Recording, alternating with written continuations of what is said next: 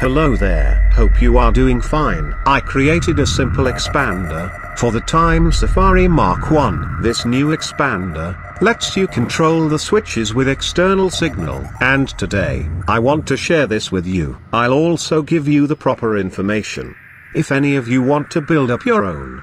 But first, let's do some simple patching. While I shut my mouth and switch to subtitle mode for a more clever demonstration.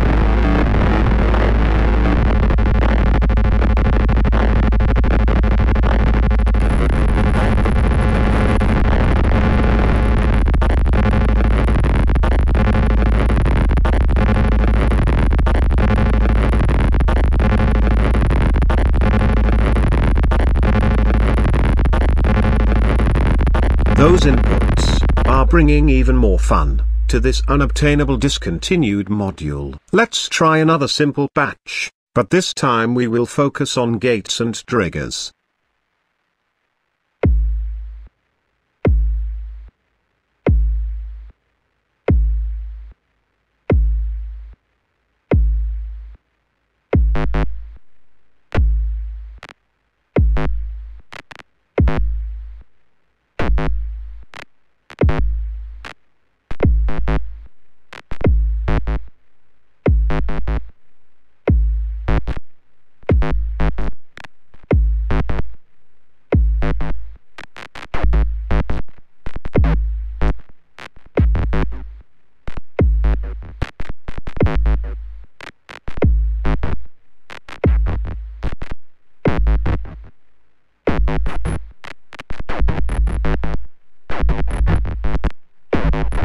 Using gates and triggers with this expander will bring more rhythm to those glitches. Let's try just one more last patch before I explain some details for this expander. Let's try something different.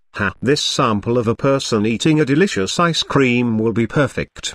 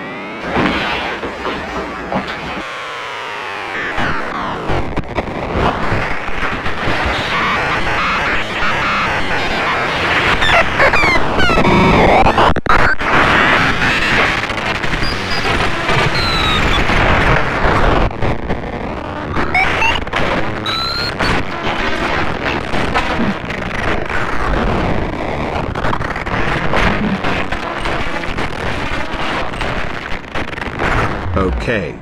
Now it's time to share some tips. The secret behind this simple expander lies in this little IC. It's an array of transistors, commonly used. It's a ULN 2003A. And you'll need two of them. You'll need a couple of jacks, some wires, and soldering equipment. I took some prototyping panels to place all the components. And if you ever managed to do some DIY, you probably already own all this junk.